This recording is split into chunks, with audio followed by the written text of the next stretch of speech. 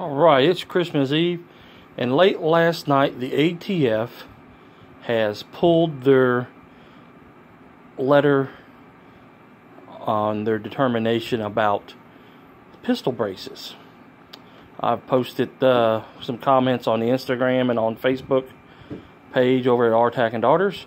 Go check it out. But for right now, we have won the ATF versus pistol brace fiasco. So we've won so far.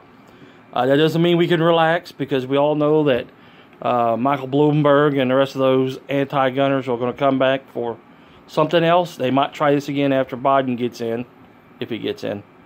So for right now, we can rejoice. And for those who say that your comments don't matter on things like this, I was wrong. They do matter, and we did win. Grassroots. And you see the Christmas tree in the background here at work. Wish y'all happy Christmas and happy Hanukkah and happy New Year, and we'll catch you guys later.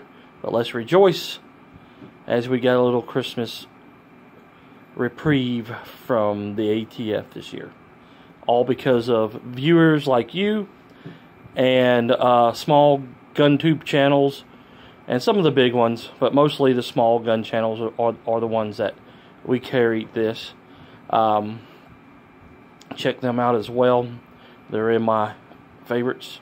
So remember, it costs nothing to be kind to somebody, and we'll catch you later.